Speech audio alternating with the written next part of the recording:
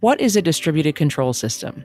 A distributed control system is a system of sensors, controllers, and associated computers that are distributed throughout a plant to provide control for a process system.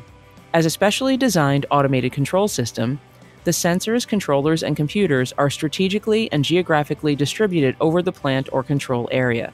The DCS concept increases reliability and reduces installation costs by localizing control function near the process plant, with remote monitoring and supervision distributed throughout the plant. DCS includes both software and hardware elements. These software and hardware elements can be categorized into the functional levels of a manufacturing control operation. Level 0 contains the field devices.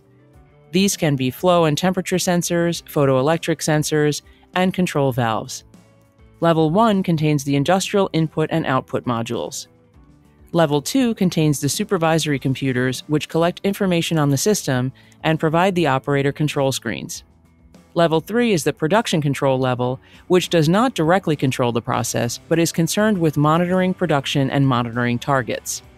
Level 4 is the production level itself. Distributed control systems are typically systems used in manufacturing processes that are continuous or batch-oriented. This includes chemical plants, pulp and paper mills, power plant systems, automobile manufacturing, food processing, agricultural applications, and more. A DCS can make adjustments to each of a plant's many interacting unit operations. This allows for the plant to continue to operate even if any part of the DCS fails.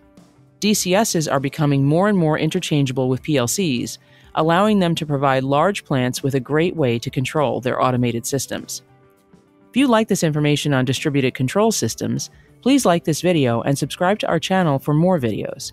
For general information about Radwell, visit us on the web at radwell.com or connect with us on social media. Thanks for watching.